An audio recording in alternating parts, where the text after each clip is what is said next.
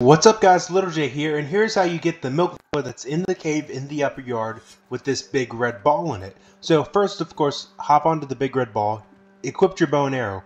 Now the ball rolls the opposite way from where you hit it with your bow and arrow, so in this case, shoot it toward the wall at the edge of the ball and it should roll backwards. And using this strat, you can roll the ball over to the ledge, hop up on the ledge, and get yourself your milk molar.